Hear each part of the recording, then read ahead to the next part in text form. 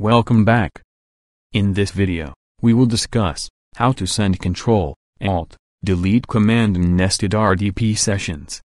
Please like, share, comment, subscribe for more videos, and you can follow us on Instagram. To begin with, RDP onto first server.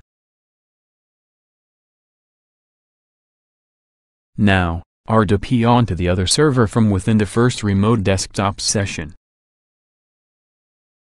On the first remote desktop session, if I send Ctrl Alt End command from the keyboard, we see the screen from where we can perform few operations, for example, change your password. Please note, Ctrl Alt Delete does not work on RDP sessions. Sometimes, Ctrl Alt Insert works. Bring up the nested remote desktop session. Sending Ctrl Alt End command from the keyboard, open the same screen we saw before for the first RDP session, but not for the nested second RDP session.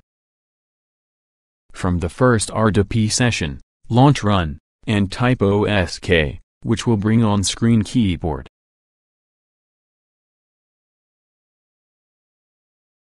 Highlight the nested second RDP session, and send Ctrl Alt End command.